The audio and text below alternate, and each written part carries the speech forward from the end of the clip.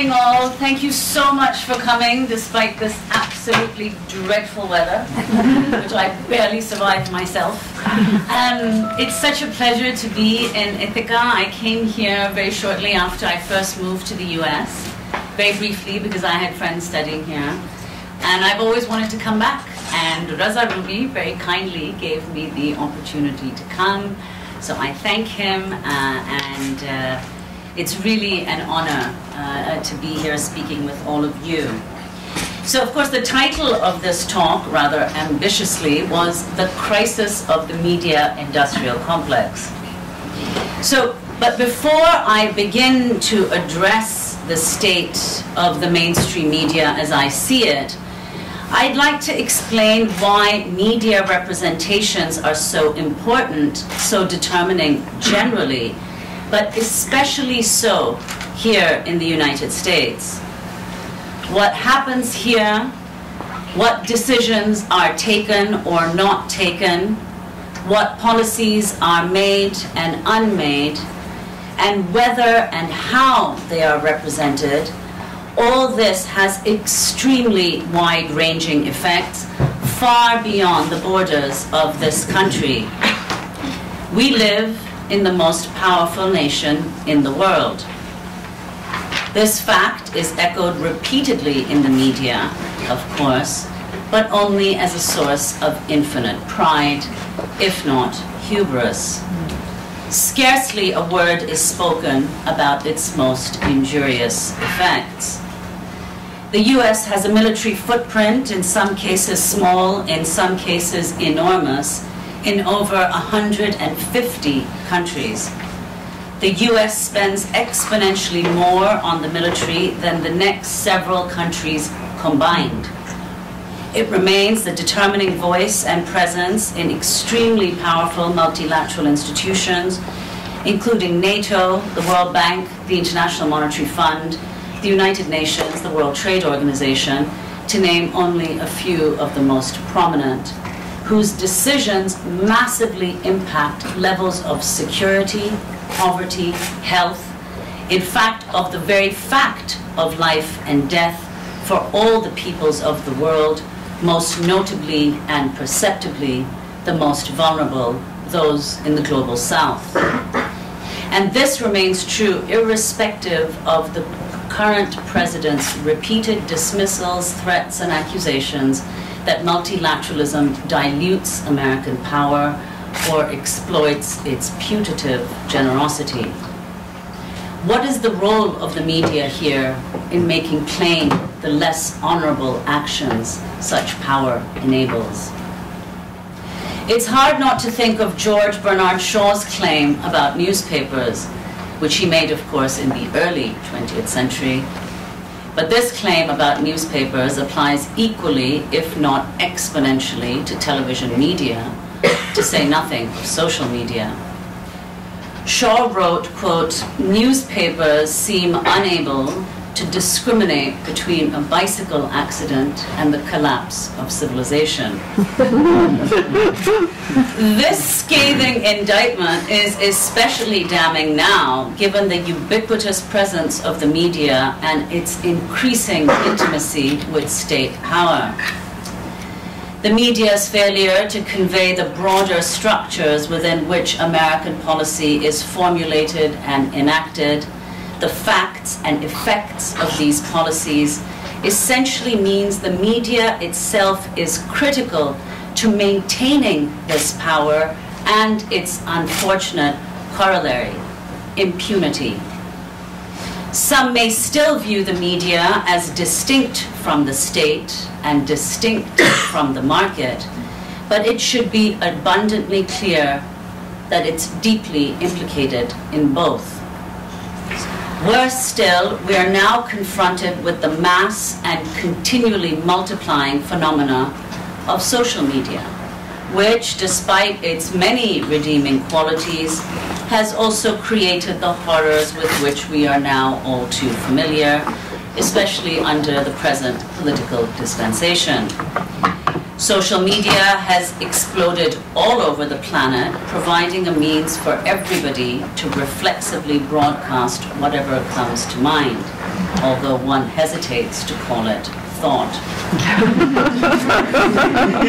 And so now, more than ever, we're assaulted by a relentless flow of information, images, and more than anything, impulsive and sadly often fatuous opinions. And it's all but impossible to distinguish the real from the imaginary, truthfulness from mendacity.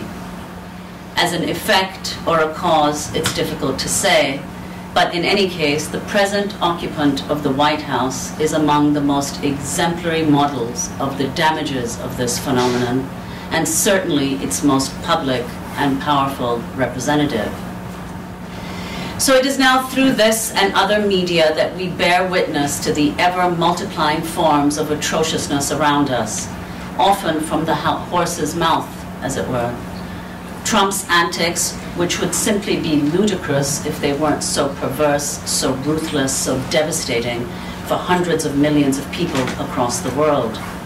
And here, some dominant media have started in part to fulfill their function. That is, holding the state to account, or more accurately, attempting to hold the Trump administration to account. But given how transparently, morally compromised this administration is, we can't be too overjoyed by this sudden awakening on their part. It also begs the question, what was the media up to before? And also, of course, what omissions and distortions remain? I'll just briefly go through a few, and the infinite others I don't mention, we can turn to during the discussion, when I'll also talk about the way democracy now has addressed these issues. So the first is inequality. There exists today, as a universal condition, the unprecedented concentration of wealth and means in the hands of the few, together with, perhaps even predicated on, the radical and increasing dispossession of the rest, whose vastness of scale, intensity, and relentlessness would once have made it unthinkable, except in the realm of dystopian literary fantasy. This parallel, or maybe constitutive world of brutal inequality, both within and across national boundaries, is made all too clear by the figures Oxfam repeatedly, if ineffectually, produces every year. The richest 1% of the world's population now has as much wealth as the rest of the world combined. And only 26 individuals own the same amount as 3.8 billion of the world's poorest people. Last year, in 1 year alone, billionaires saw their wealth increase by $900 billion. That's $2.5 billion a day. 82% of the new wealth generated went to the top 1%, while 0% has gone to the world's poorest.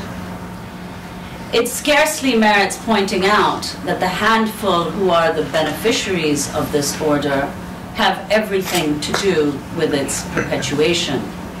The vast majorities remain its victims. Where is the media in all of this? As we all know, nary a word was spoken about this inequality before Bernie Sanders became a prominent national figure. Only then did the media begin taking marginal note of this. To cite only the most obvious example, during Occupy Wall Street, the media maintained near universal silence on the message being conveyed out of Zuccotti Park, and often displayed only barely veiled contempt for the protesters. Despite this, and this is a credit to those protesters, it was these very protests that popularized the fact of the 1%. The second issue, America's global role. Sorry, this is all going to be rather schematic because we'll deal with it when we talk about it. And I could go over each one for like 45 minutes and bore everyone to death. America's global role. It's remarkable that many in both the so-called liberal and conservative media have lamented Trump's presidential tenure, not for the suffering his policies have induced the world over, which certainly they have, but rather for the loss of a decades-long consensus between both parties on American foreign policy. That is, what's always unified Democrats and Republicans is the shared interest in maintaining, projecting, strengthening, and expanding U.S. power. A consensus widely affirmed in the media then, and now at times celebrated and recalled with great nostalgia as both benevolent and emancipatory. Take, for instance, Paul Krugman. For 70 years, he writes in the New York Times, for 70 years, American goodness and American greatness went hand in hand. Our ideals and the fact that other countries knew we held those ideals made us a different kind of great power, one that inspired trust, Krugman concludes. This rather sentimental assessment from the New York Times columnist seems to run counter to the long-held practice of the U.S. instigating or supporting illegal wars, assassinations, coups, death squads, and lethal blockades and sanctions. So perhaps one ought to ask the people of Iran, Chile, Vietnam, Nicaragua, Argentina, or Iraq, to name only a few, if they share this perspective on American goodness and trustworthiness. On the question of the U.S. military's presence and actions abroad, of course, the U.S. media has played an especially shameful role. The examples are legion, but I'll cite only one of the most egregious in recent memory. In April last year, Trump ordered military strikes on a Syrian airbase, a strike which was celebrated in the most extraordinary way in the media, with CNN's Fareed Zakaria declaring that Trump became president that day, and MSNBC's Brian Williams gushing over what he termed the, quote, beautiful pictures of the strikes, quoting none other than Leonard Cohen. I'm guided by the beauty of our weapons, Brian Williams repeated. Wow. What is one to conclude from this? Nothing seems to excite the mainstream media more than totally gratuitous and utterly devastating military bombardment led by any and all occupants of the White House. The news then only conveys this perverse excitement with a corresponding blindness to the ruin and devastation left in its wake. Third, the death of a reporter and Yemen. As some of you probably know, yesterday marked 1 year since the Saudi journalist Jamal Khashoggi was brutally murdered by the kingdom. The media's obsession last year with his gruesome murder and dismemberment did indeed appear curious to some, who wondered why it took this one murder, horrific as it was, for some to finally start evincing something like the same horror at the mass killing, starvation, and destruction wrought by the Saudi-led coalition in Yemen, a war waged with US weapons and intelligence which began well before Trump in March 2015.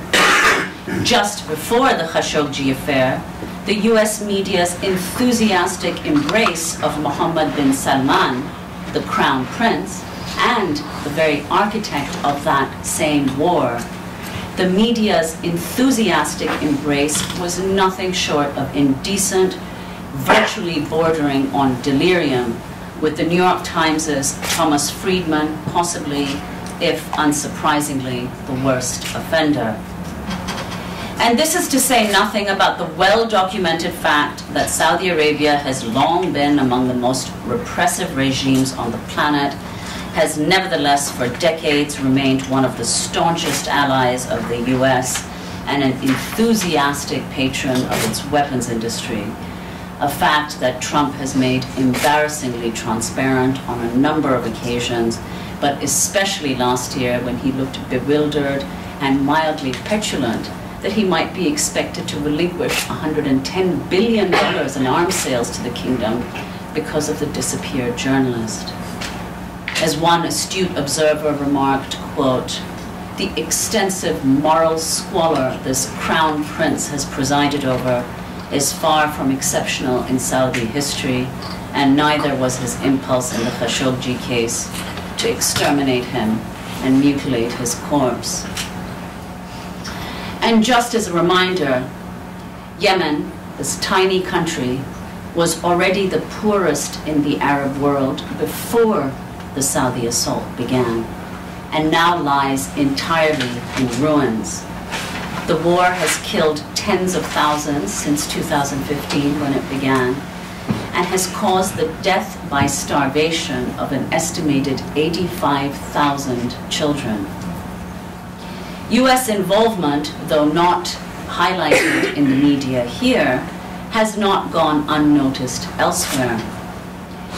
UN investigators said last month that the US, together with Britain and France, may be complicit in war crimes because they armed the coalition that's led this bombing campaign.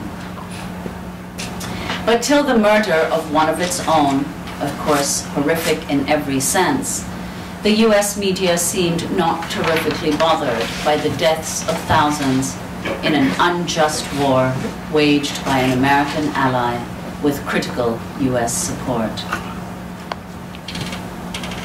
Fourth, US election news coverage.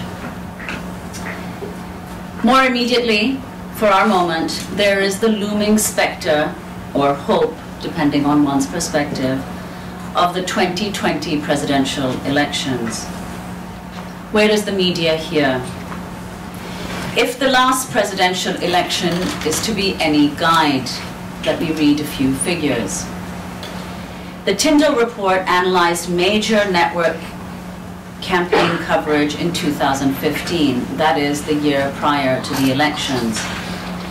The report found that in over 1,000 minutes of national broadcast television airtime devoted to all the campaigns, 1,000 minutes, Trump received 327 minutes, while Bernie Sanders was granted all of 20 minutes.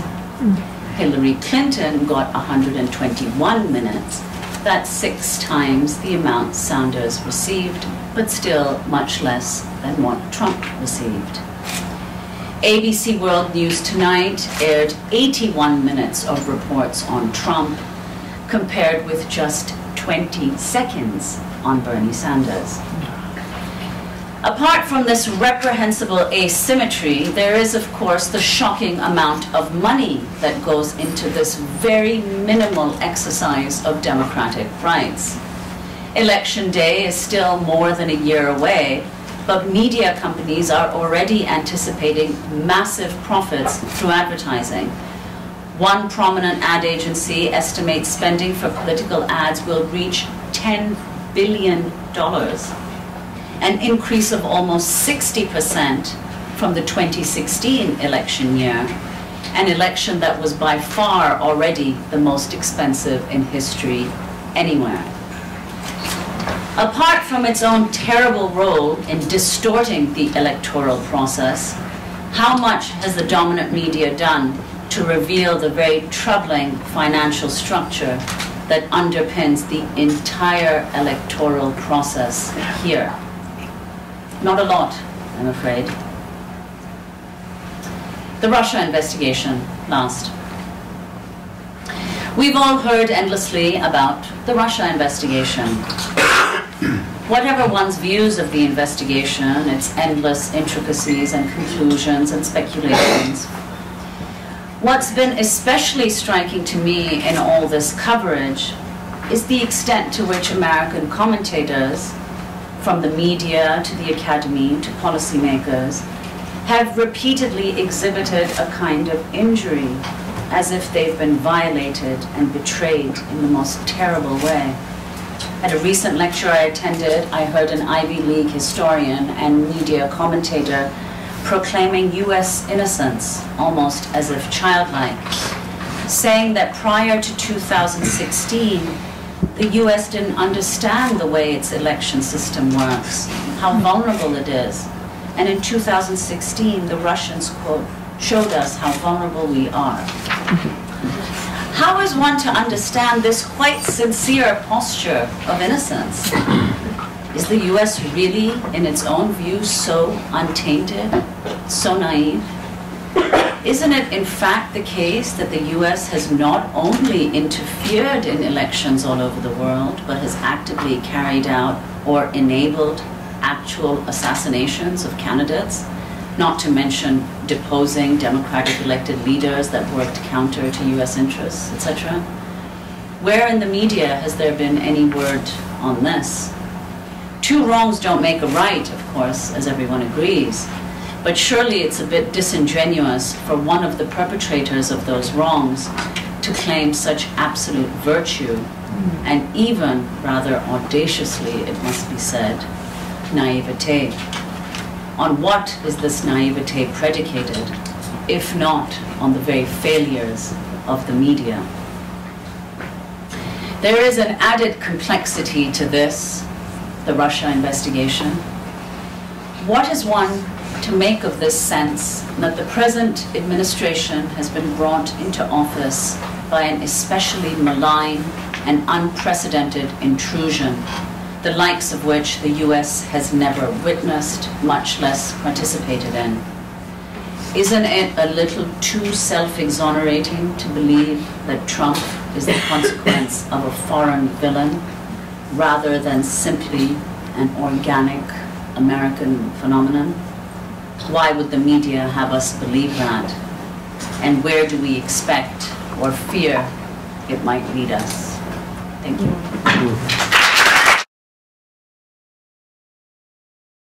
It's most illuminating, and certainly you raised a host of issues which I'm sure the audience would like to follow up through questions and comments. So I think in the interest of time, I'll skip my questions, Nermeen, and all our great participants and attendees. So here's a question, yeah, please. Assuming they have questions. Yeah. Hi, thank you for choosing me. Please do introduce yourself if you... My name is Nermeen Shaikh. I used to do the World Music Show on CB here. You can't hear you. Okay. yeah, so... I get in trouble for yelling, so I have to say it louder. But I'm actually, I'm curious why we're focusing so much on Saudi Arabia. As a Muslim, I feel like I hope Saudi Arabia is divinely protected, because I would hate to see our country bombing holy sites that, you know, I think that's, in my opinion, I think that country is divinely protected, and in fact, we drive our cars with their oil. So that's just something I wanted to bring up. But I also am curious, if you watch Tucker Carlson tonight, I enjoy seeing Glenn Greenwald on there frequently, and I'm just curious what you think about the libertarian, or sort of the silent majority in America, and how they're suffering with, you know, just the topics that Tucker Carlson brings up, like the drug epidemic, and how China is being implicated in a lot of the drugs that are being sent, fentanyl being sent to this country, and how China has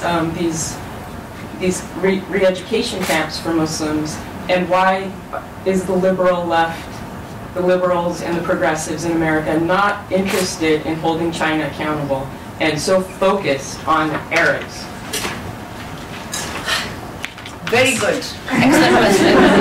Okay, so I'll answer these, yes, and then turn to others. So first of all, okay, I'm sorry, I don't by any means hope to suggest or even imply in the faintest way that what the US should be doing is attacking Saudi Arabia. I mean, absolutely, under no circumstances, no. That is not at all the point that I was trying to make. It's rather that Saudi Arabia is, however one perceives it, and of course its significance for over 1 billion people in the world cannot be underestimated. It's unfortunate that those sites are now under the rule of this absolutely ruinous royal family. But the point was not at all to suggest that what the Americans or what anyone should do is wage a war on Saudi Arabia. It's only to point out that Saudi Arabia is an extremely powerful country, regionally as well as globally. It has been responsible for all kinds of outrageous behavior internally and externally. It is an extremely close ally of the US for all kinds of reasons, not only having to do with oil, and that this fact receives much less attention than, say, for example, the evils and depredations of Iran or Syria or, I don't know, pick a number of other Muslim countries, in fact. And of course, it's not to say that they're all wonderful and Saudi Arabia is terrible. That's not it.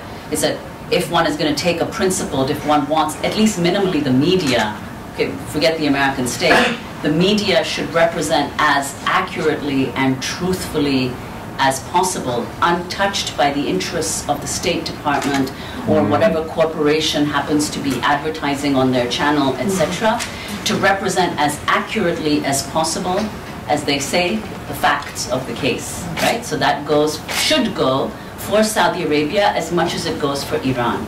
So that's the first thing on Saudi Arabia. As far as Glenn Greenwald and Tucker Carlson and so on, you know, Glenn is often on, I don't know if you watch Democracy, Glenn Greenwald is often on our show.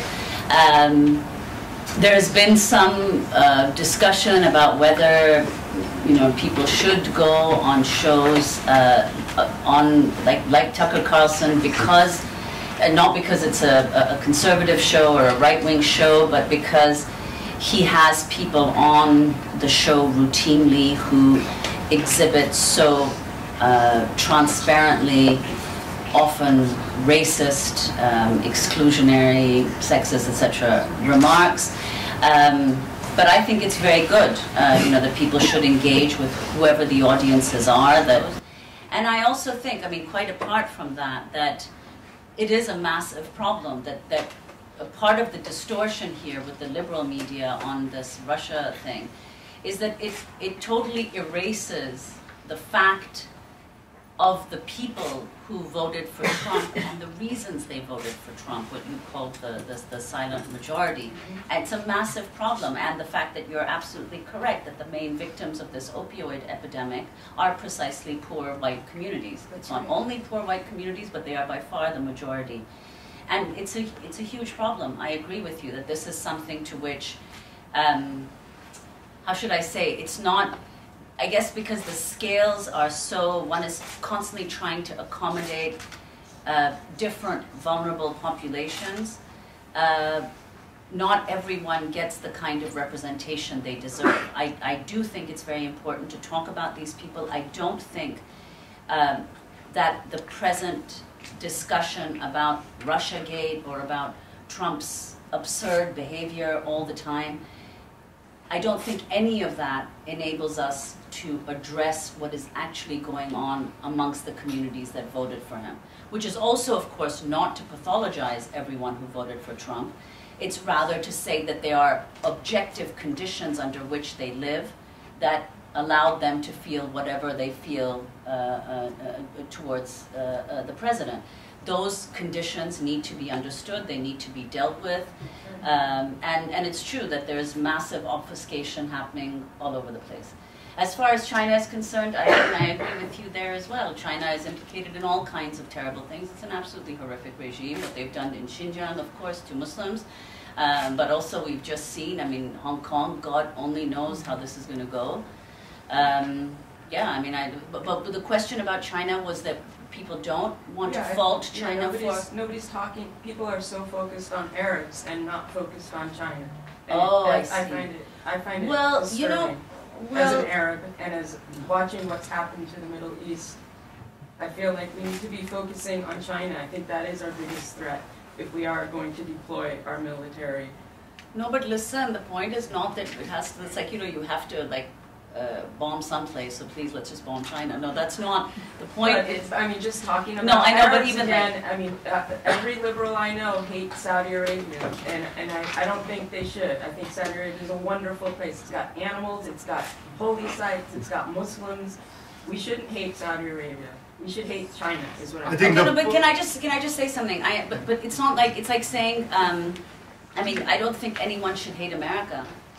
Well, Right. you do. No, I don't actually, not at all. Absolutely not. I've lived here for over 15 years, not at all. And I'm sorry if my remarks suggested that. What I think we need to do is be critical of states, which is very different from being critical of peoples, cultures, So that States are made of people, and when we build... I think we'll have to end this because there are other questions too. So, yeah.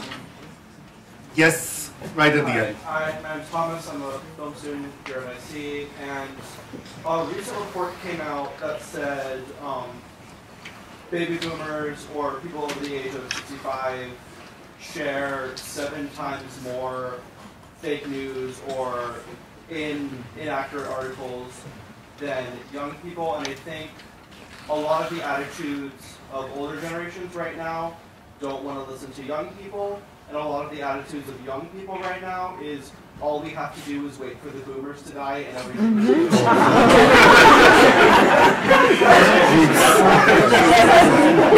That's intense. So what I'm asking is,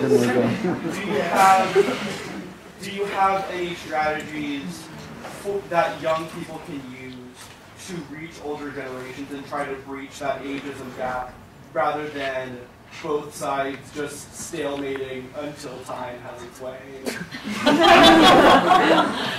Well, I'm not sure that I see this. I mean, to me, I think that young people, what are millennials when they were born after 2000? Are those millennials? So they grew up in the 2000s? Oh, look at that. So when the hell are baby boomers? They're calling it, the casual thing is, if you remember 9/11, you're a millennial. If you were born so that where you can't, you're a Gen Z, because that's like the cultural touchstone moment. I see.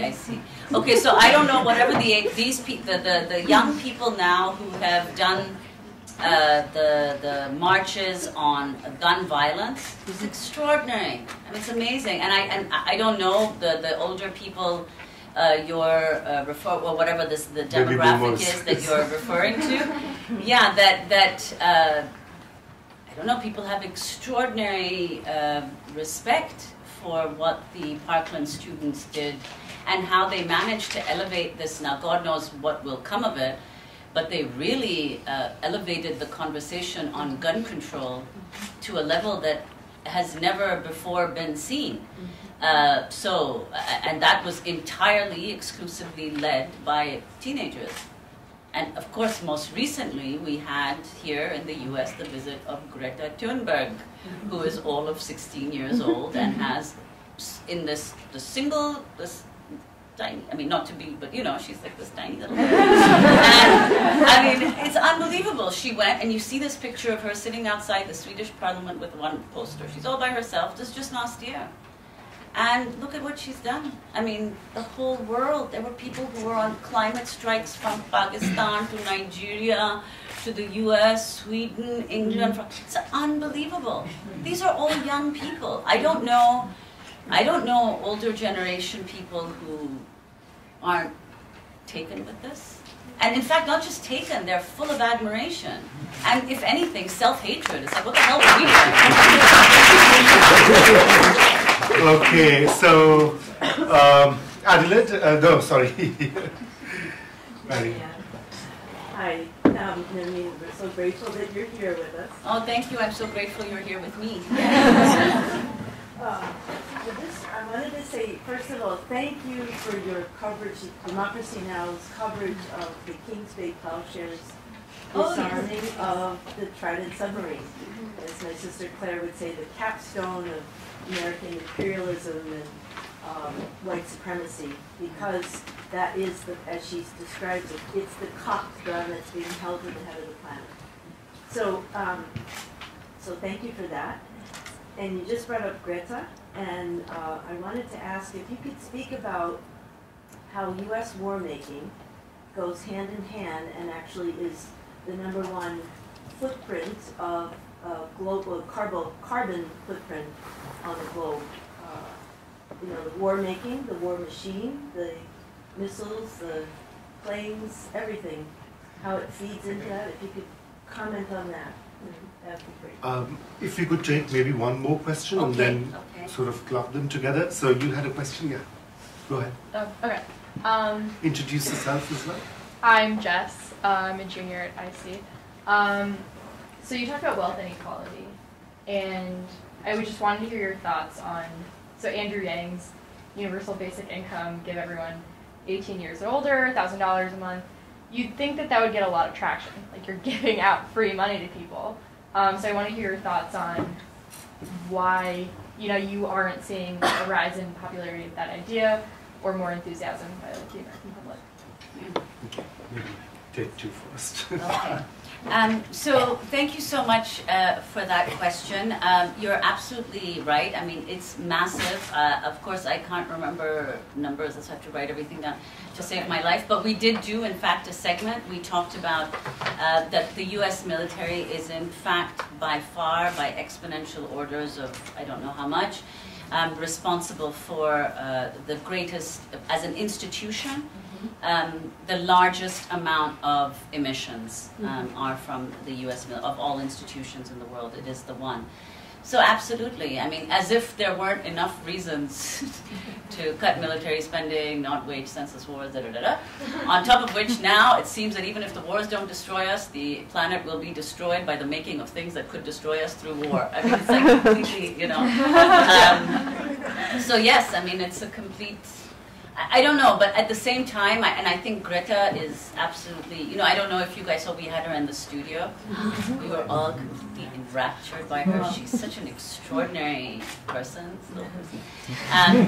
But she also, you know, she has all of this, which, you know, I think is very difficult to do. She has this absolutely unshakable commitment. So it's unclear, will anything actually happen? What our government's going to do? What's required? The numbers seem so enormous. The will seems virtually zero, etc. But nevertheless, she, you know, she goes on. So of course the military is, you know, massively egregious in this. And of course it's not just the military in the US, it's whatever, all the big militaries in the world, and even the smaller ones. Yeah, I mean, I don't know. It's... The thing that I wish is that people who are close to Greta and all spokespersons could speak about the interconnectedness, that we will not end the climate crisis without ending war. Those Absolutely. two have to be coupled. And so, if you get her in the studio again. Look, I don't remember, to be honest, no, I don't think we covered that with her, but look, she didn't even take a plane to come here. I Can know. you imagine what she'll have to say about the military? Okay, so the other one? And it's now like, you know, whatever we say, so don't tell Greta we did this. We have Bob. And then the question about inequality and Andrew Yang, universal basic income. You know, the thing is, I have to confess, in my second year of university, I enrolled in an economics class. And in the first quarter of that semester, I dropped out of my economics class. Because I don't understand, like, look, I mean, that sounds like a great idea, $1,000 a month from the time that you're 18 onwards. Yeah, I think that's fabulous. But I don't know why other people, are people not going, because I think Bernie Sanders, everybody seems to think he has, I mean, for people who are that way inclined, or I should say that way inclined. Bernie Sanders seems more plausible. His plan seems more realist. I don't know, realist. I don't know, what do I know? Seems there's something about that he knows something that Andrew Yang doesn't know, but I don't know. What do you think? I think it has more to do with the fact that people don't really have an issue with getting $1,000 a month. It's Of more, course, yeah. It's more an issue with this ideological, like, just anxiety about what it means to earn money in the U.S., what it means to make money. A lot of people put their entire identity in their work and how much money they're Right, making. so yeah, that's American meritocracy. So when I think people see other people and themselves getting free money, it's revealing this anxiety that people have, like, Right. well, what else do I put my identity in? Right, right. No, I think that's a very good point. I'll talk to you about that after. Well, we have a question right at the, sorry, at the back. Hi, I'm Ian Jackman. I went to the business school here in Howard. I live in town. I'm a very angry citizen. So I have a question for you. Come to the right place. I have a question for you that's about, given the work that you've done and how you've seen people react to good journalism and bad journalism, and just different ideas that challenge them in general. First part is, what do you recommend for young people in terms of how they spend their time advocating for things they believe?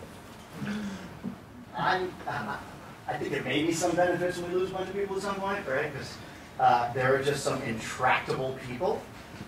So I'm asking, how should they spend their time? Who should they spend their time advocating things with?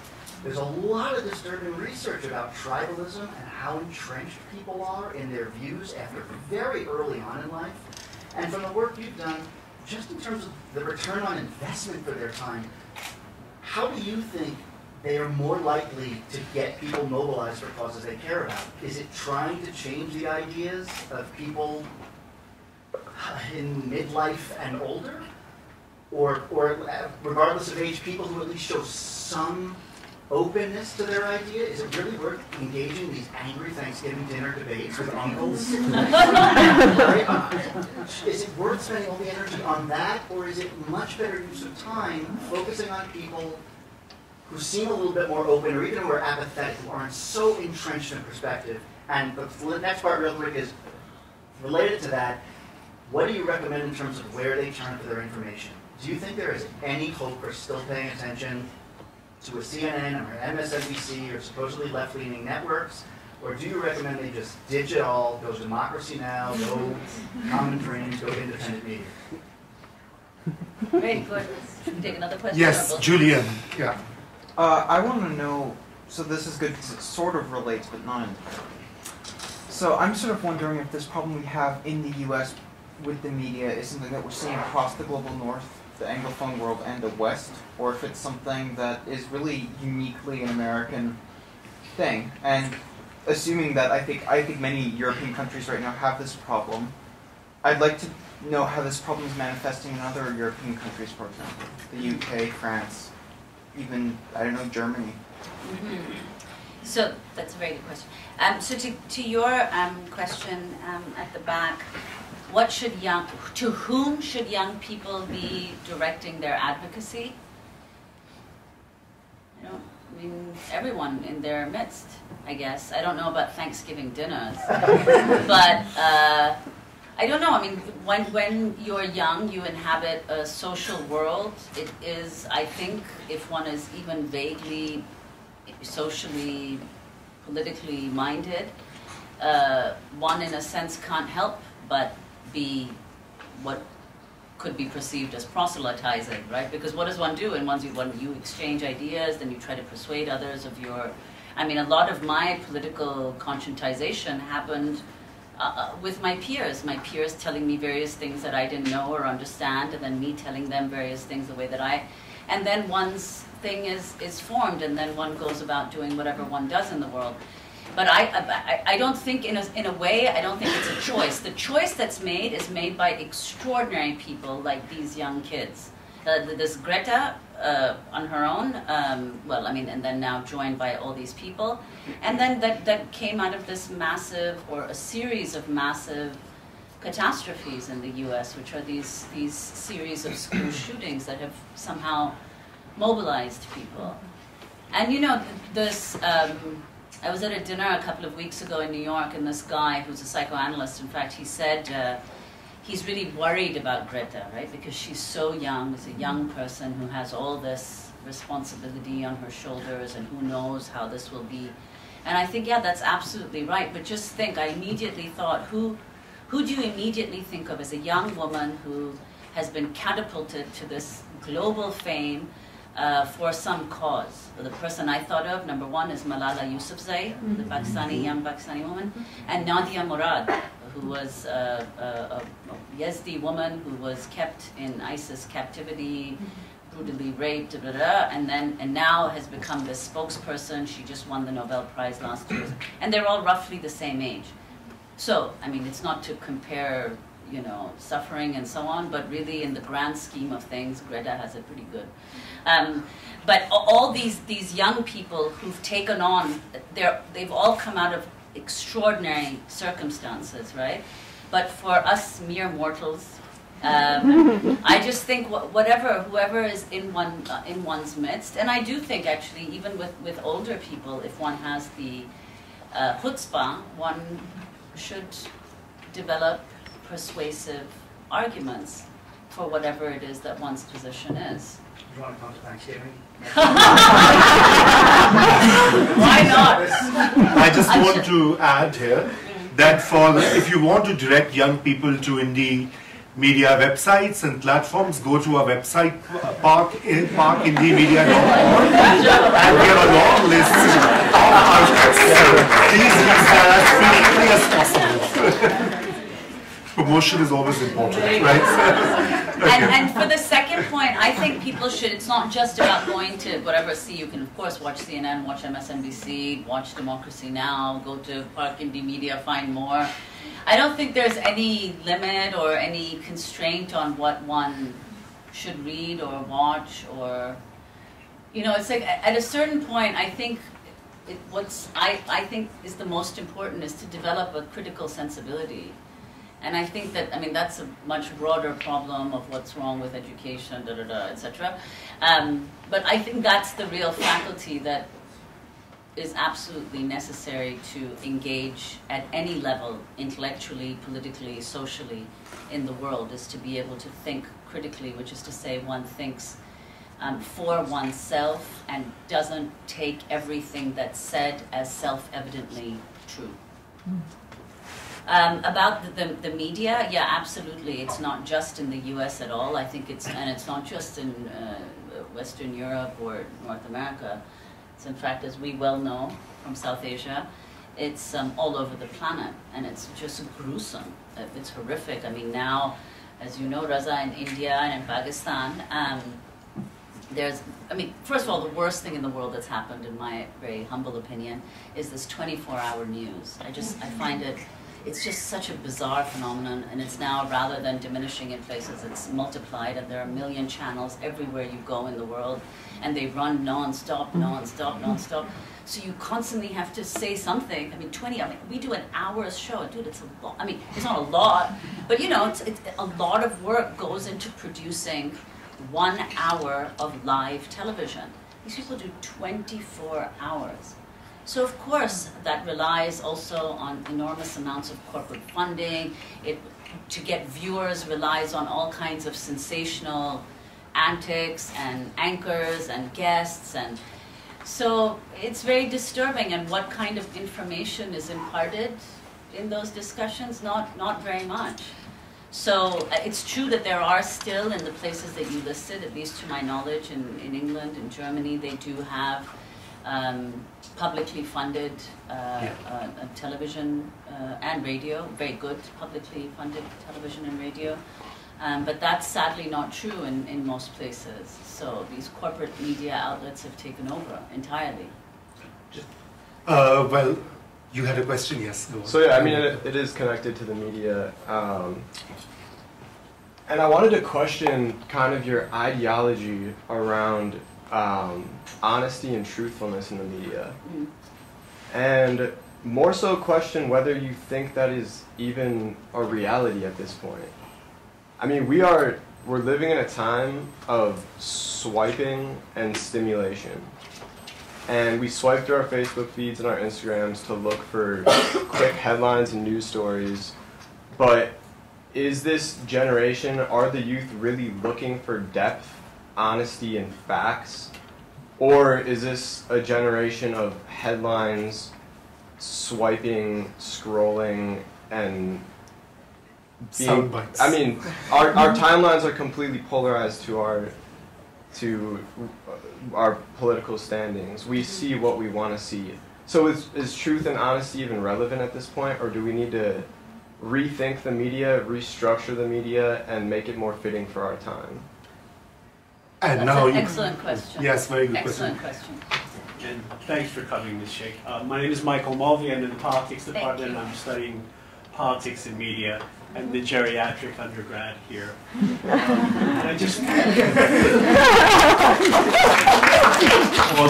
thank you for contributing to my education these many years with your work at Democracy Now! Thank you. So earlier in your remarks, you had mentioned something to the effect of the media being implicated or embedded in the government and the market. And so along the lines of following up on that, with the present model of globalization and colonial extension of powers in their present model, and the United States being situated as the largest economy with the most powerful military, I have to just go back and ask, what did people think would happen after the Supreme Court gave us the Wisconsin right to life and then the Citizens United? It's basically putting a for sale sign on the American government. And then with all of this wealth at the feet of mainstream media now with our political process, how can independent media, how can anybody, this is an intractable problem, how can we roll back this giving of license and tremendous wealth to a monotone megaphone media? What can the independent media do to bring us back to a place where we can reclaim our discourse? Very good. And before you answer, I just want to say the next round of questions would be from women. So no more questions from men for these two. So please be prepared. Okay, go on. Swiping stimulation. You're absolutely right. I don't know how one should think not only about the media, but to think, and you would be able to tell us more, what to think of, how to think of what it means to inhabit a society like that, right? A society which is increasingly geared towards the ephemeral, and that produces as a manner, as a manner of course, constant, multiple stimuli. So your attention, your thing is constantly shifting, and your mind is being stimulated and constantly being taken away from everything, right? To me, I find it extremely depressing, and I have all kinds of apocalyptic thoughts, which I will not share this evening, in the interest of maintaining the illusion of hope. Timelines. Yes, it's true, and of course you're absolutely right that everybody watches and reads, etc., whatever is on Twitter and on Facebook and whatever other things. So if one is to rethink the media, I don't know, again, I can only say that I think independent media, and I don't necessarily mean only the place where I work, but in general, I think that is, even though it's extremely, in a way, relies on older forms, I think what a lot of independent media are doing to try to cater to this new way of being, learning, disseminating information, is, you know, whatever, now even we put out like little clips on Twitter, which are like 2 minutes, and, you know, there's another kind of content that's given to Instagram and to all of these different social media things, in the hope that younger people will have the not just younger people, of course, because now even older people have the same problem with attention, will have the focus to be able to at least watch 30 seconds on Yemen, even if they can't watch, like, certainly not we do 15, 20-minute segments, like people want to die by the end. It's like basically like 5 years in present time, right? It's a 15, 20-minute segment. So yeah, I mean, I don't know, I agree with you. As for the question about restructuring to wealth, take back the discourse, right? Wealth, Yes. and corporations and media, you know, I think it is a kind of, it's a difficult one. You know, independent media everywhere is, you know, they're having a hard go. We just talked about how this is true in many different places in the world, not just here. But the one thing that is happening, actually, at the same time in these places is another thing that young people are doing. I mean, just now when I was in Lahore, right, those people at Dawn News, they're starting that. So I was just in Pakistan for a different kind of conference earlier this year. And these young people who work for one of the English dailies there, and they must have been, whatever, just out of college, they said that they're starting this thing which is independent of the main outlet, and it's going to be independent. They're going to do interviews, they're going to do whatever, produce their own content, work as reporters, because they feel that what the mainstream is producing makes absolutely no sense and is not covering in any way the critical issues that Pakistan is facing. So, and that's just one example, a very recent one that I have myself experience of, but there are countless like this of independent media outlets, you know, growing in various places around the world. Now, of course, it's like, you know, David Goliath kind of problem. It's not like, you know, that's not going to be somehow overturned by this in this particular context, but nevertheless, one can try. I'd like to add a little bit. I think what Nermeen earlier mentioned as the first of the points on wealth inequality, I think it's kind of linked to that, because the kind of media concentration you have in the US and in many big countries is simply unacceptable. And that is because the antitrust laws and the antitrust legislation and control of monopolies and oligarchies has broken down globally. That is how you amass such vulgar amounts of wealth, and that is what people have to resist. So until you don't break down the big monopolies and you don't break down mass concentration of wealth and of media tycoons, this restructuring dream is not going to come about. That's my view. Of course, I've taken the liberty. So we, yes, there we have two young women. So please introduce yourselves. Yeah, it's you. Go on. Yeah. Sabeda. Okay. Hi, I'm Sobeda. I'm a senior journalism and Spanish student here. Thank you for coming. I really enjoyed it. Thank you for coming. My question was about objectivity, what your thoughts are. Is it real? Do you practice objectivity? Good. Okay, and the second question? Yes, your name? Go on. Oh, okay. Hi, I'm Alora. I'm also a journalism student. Sorry, here. what's your name? Alora. Alora. Yeah.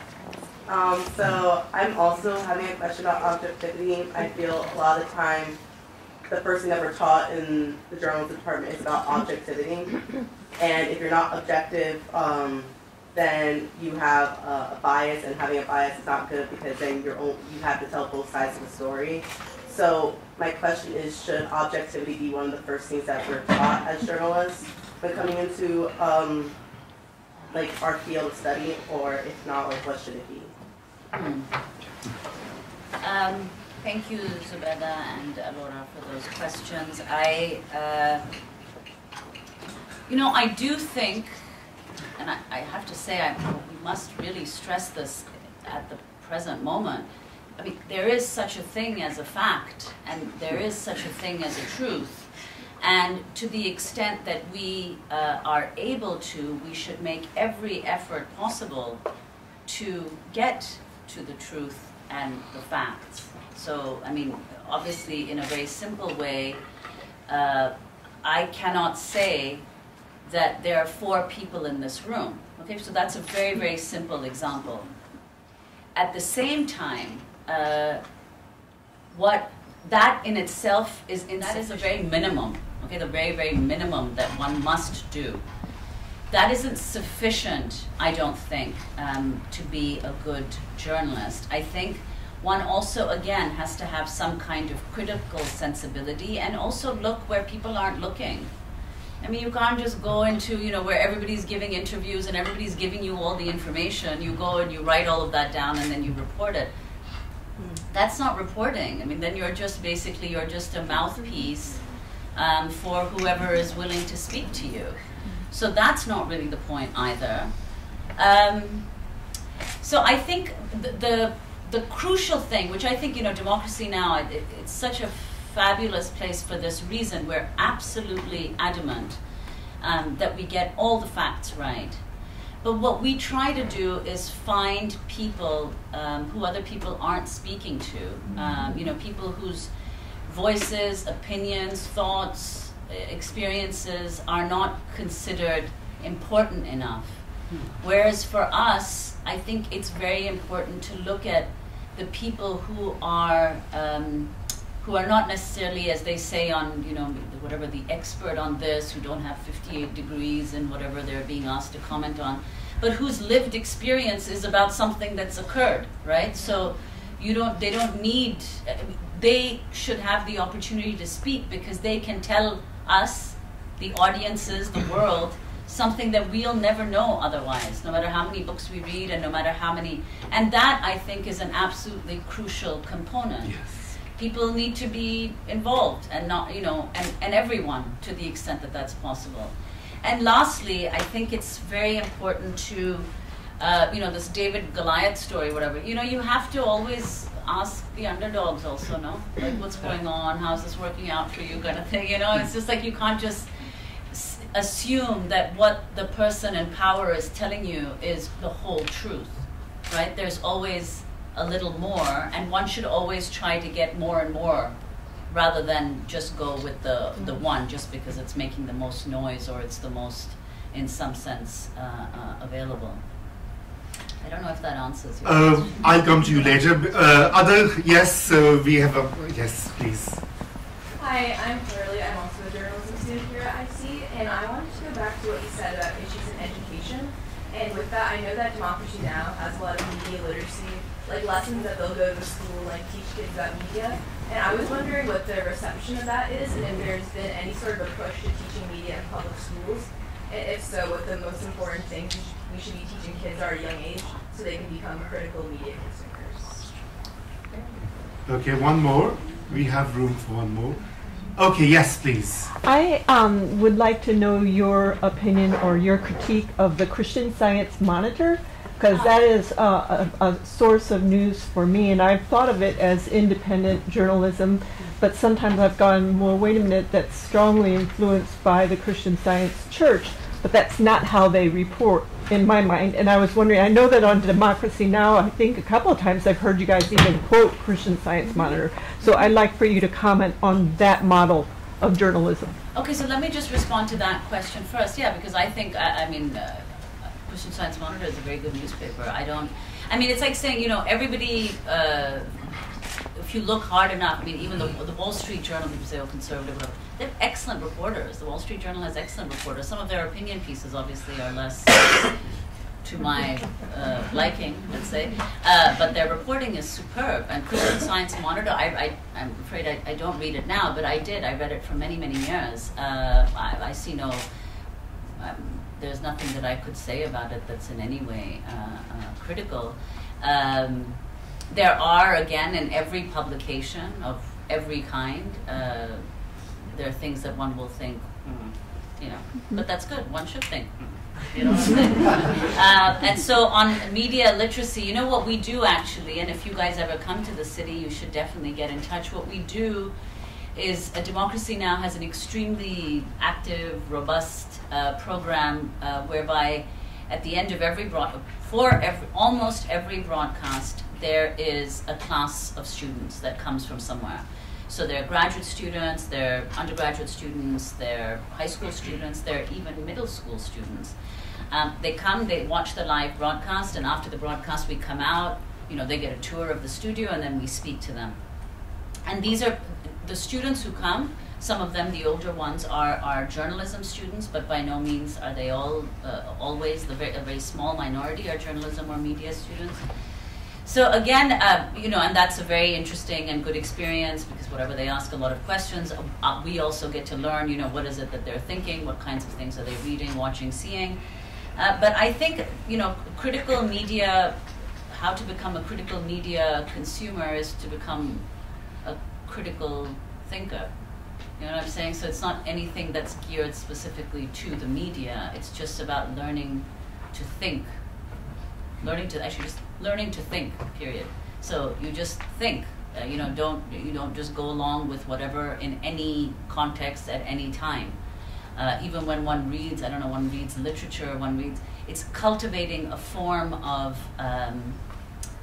reflection and criticism, but I don't mean criticism in the sense of, you know, like you suck kind of thing, but I mean criticism in the sense of, a critical sensibility where one interrogates in one's mind what one is seeing, reading, thinking, you know, etc. Right. You had a follow-up question? Oh, I did. I wouldn't say a follow-up question. Okay. A whole other question. Whole other question. So this is actually regarding your commentary on kind of like repressed demographics that don't always have a voice in our society. When I was responding to the person. Yeah. And so I was just kind of curious about that because we're in a very educated room of well-off people. And so I'm just kind of interested in seeing how you and Democracy Now! Are actively trying to hear from these repressed demographics of people, and or if you said that to just kind of sound good, or no, you can't say that. No, I mean Democracy Now! Well, of course you can say whatever you'd like to say. Democracy, right? We have, I mean, first of all, Democracy Now! Is open to everybody. I mean, if any, for example, just from what I was saying earlier, schools, colleges, it's by no means just rich kids, colleges, schools, etc. that come. So there are people actively in Democracy Now! That are from less heard of demographics. Oh, sorry, are you asking, are there people who work at Democracy Now! Who are from... Or participate in the conversations, come to the coverage. Kind of like, yeah. He's saying about the coverage of underprivileged Yes, I mean, I don't know. Yes, I mean, it's certainly my sense that that's what we do. Yeah, we try to constantly, even when we were talking about earlier, about getting, you know, what is it, objectivity, etc. It's constantly trying to bring in voices that are not being represented elsewhere. And who are those voices that are not being represented elsewhere? Well, they tend to be, you know, people who aren't, you know, powerful in many different ways. So it's always our attempt. We don't always succeed, obviously, but it's our attempt constantly to go exactly where, you know, as Amy Goodman, our host, where the silences are. I mean, obviously, we could always do more, as indeed everyone could, but that's certainly our attempt in all of our coverage. I think one example that you could cite here is the coverage of immigrants and refugees and migrants. So often in mainstream media, you would not hear their voices. You would hear voices of either government authorities, experts, but the people who are actually living through that particular moment and experience, they don't get their due coverage. And I think Democracy Now! Differs from the mainstream that it brings forward. And even the voices. today, I didn't watch the show for various reasons, whatever. But we did a show today on homelessness I in saw that. San It was Francisco. really good. Really, how did it work out? Very good. I have to watch it. I mean, there was somebody who had been formerly homeless. That's right. Who spoke, and somebody And else who worked, I think, with That's the right, coalition this for woman the- who works and on they this were in San coalition of Francisco. homelessness. Yeah, so you know, it's like how many times it's not my sense that in other media you'd often hear from someone, you know, people who are at that level of dispossession. I mean, the guy, you know, so we do try. It's not always a successful attempt, but we do. Cool. Other questions? We have a few minutes left. Yes, please. Hi, I'm Gabriel. I'm a television radio major. Do you think that a person or a group of people's views can become so abhorrent that we shouldn't even bother engaging with them? Are you asking me personally, or like? Well, like as a society as a whole, like people who engage in journalism and media and asking questions and being critical and engaging in discussions with others. Should we like completely write off people that we think like have really important views, like people who think that like pedophilia should be included as like a sexual orientation? Or, you know. That should be included as a sexual orientation. There are people that believe that. Huh. I'm not sure how one would even begin that conversation. I don't, you know, that's a very difficult question. And of course, the example that you cite as such, you know, if one were going to say, you know, someone is extremely right-wing and someone is like radical left-wing, and then so should one. But now this kind of thing is a real pedophilia as a sexual orientation. I don't know. I mean, I suppose in some cases where something is so egregious, I don't think they should be written off.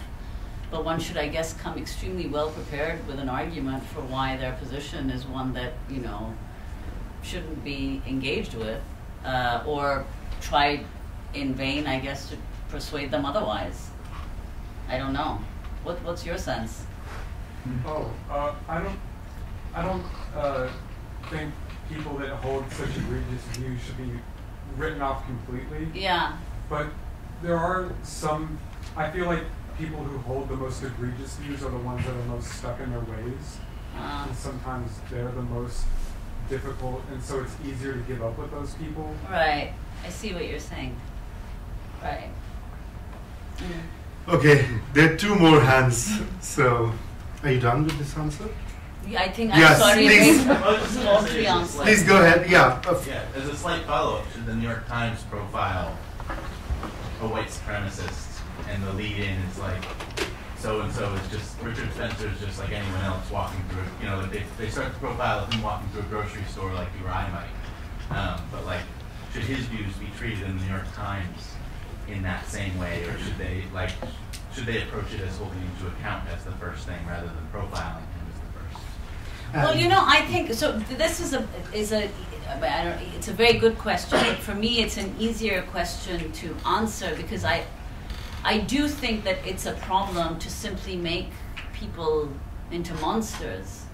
You know, to immediately say, well, what this person is reducible to is this thing that they've said or done, so no, I think in that sense, no. You make a profile of these people and you don't immediately. I mean, and this goes equally for everybody. I don't know, a murderer, a rapist, a suicide bomber, a mass shooter.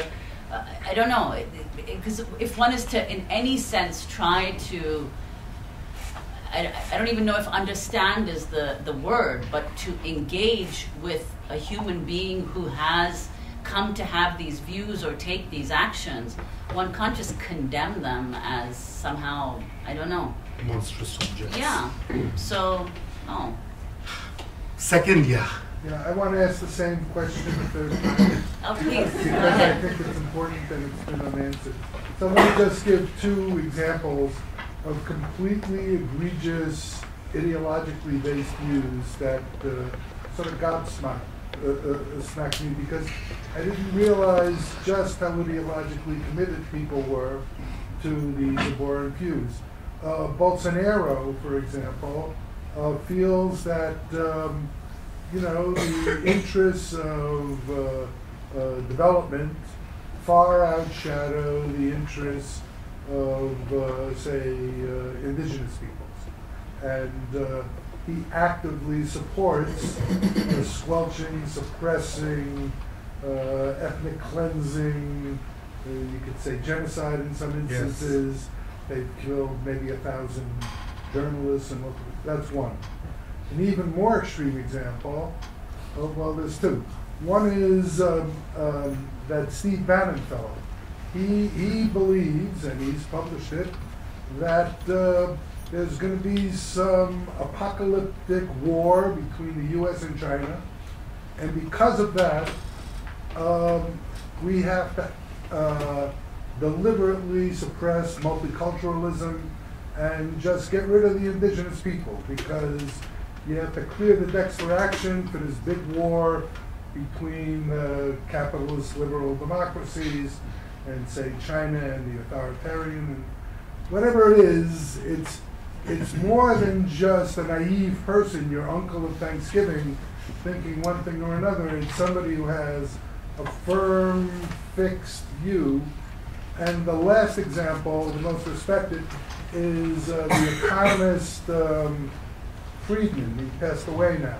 He felt that perfect democracy came with spending $1 because it was decentralized and you could spend it or you could not spend it, and that electoral democracy was just the losers trying to get something for nothing, the second bite at the apple.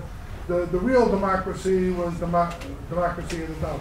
So you get these bizarre views, or to me at least, bizarre views, and for the first couple of days you just can't believe that people think that.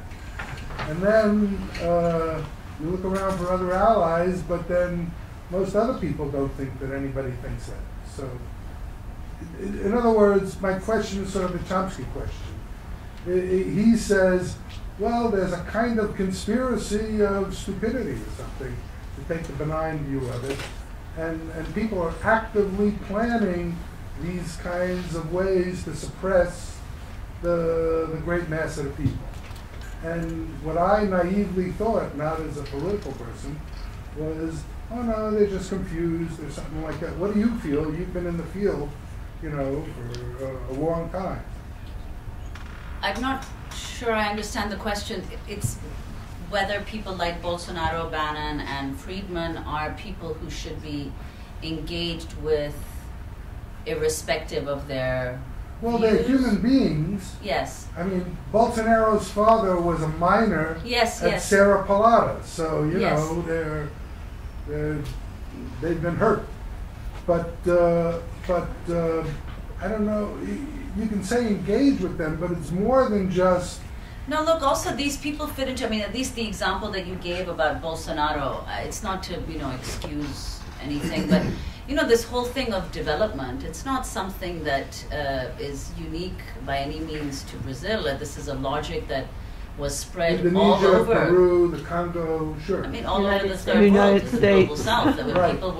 There were indigenous communities that were wiped out, displaced, and that's still ongoing. It's not like that was then. That was his argument, reforest Germany. Right, so it's, I mean, so that's, that, in a sense, that phenomenon, and in a way, I guess all of them, Bannon, Bolsonaro, that's symptomatic of something else. It's a much larger, it's not reducible to the individual. There's much more that's going on together with it. So obviously, I mean, the question, what your question is different from the ones that preceded it, because you're saying, well, what does one do with people who have, you know, who assume these kinds of positions and already have such enormous power, right? As opposed to just thinking, well, someone has to direct it against most people. Right. Well, yes, that's a very, very big. That's a very big difference, and it's a big problem. Now, the only way in which, at least as a journalist, I imagine, or a writer, is to hold them to account. Mm-hmm. I don't know what. If I ever had the opportunity to interview Bolsonaro, I certainly would. There's no question, and even Bannon.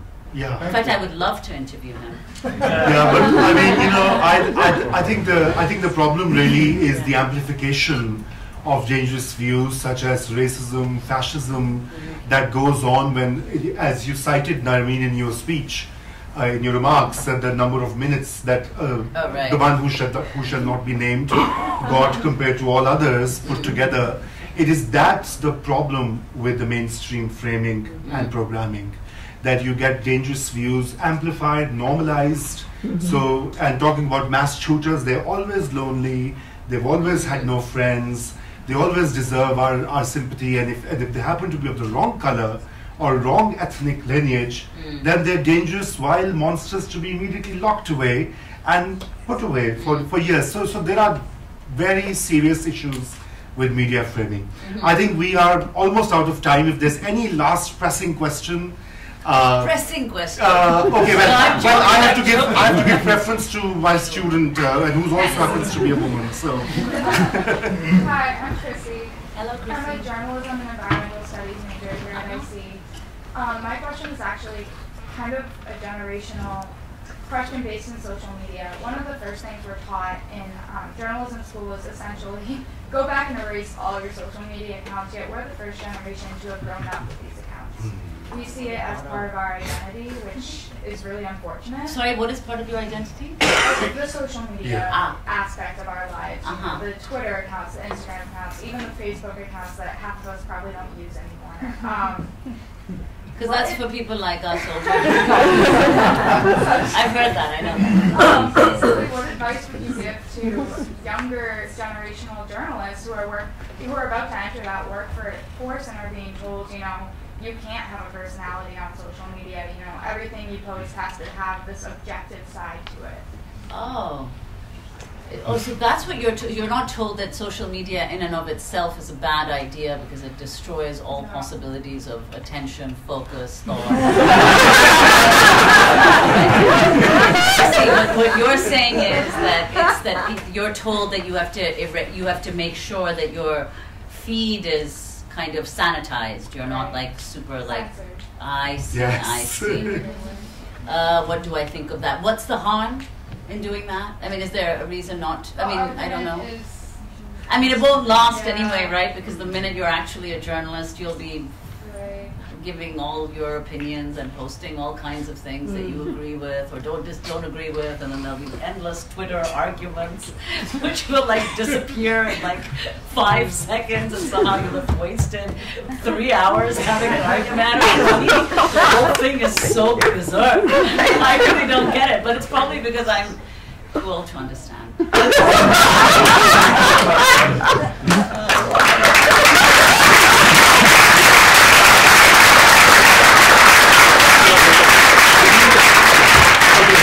We have one last question because we value our community very much. So, please. Yes. Yeah. You mentioned Jamal Khashoggi. He's obviously a high-profile journalist who was murdered. But Democracy Now! Chronicles a lot of low-profile journalists who've been murdered. Absolutely. And I'm just wondering if if there's a sense of maybe the world being a different place if some of the truth was let out because they were allowed to live. Yeah, I mean, I think that's true not just of journalists. I mean, it's certainly true of journalists, but I think it's not just true of journalists. There are a lot of activists also. There are a lot of people in education. I mean, all these people in various places at various times face all kinds of threats, and the absence of those voices, there are huge costs associated with it, absolutely. Well, that should bring our evening to a close. And before we go, let me please acknowledge my wonderful colleagues, especially Brandy Holly, who's right at the back.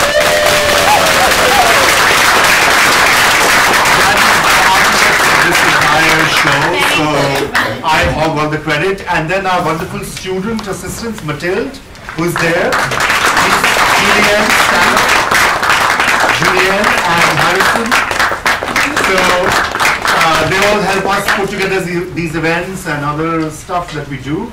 And we hope to see you. Our next event is scheduled for October the 22nd, which is a talk by Todd Miller, who will be at IC. I think it will be the same place, 7 p.m. You will get a notification, so do come and attend. Thank you.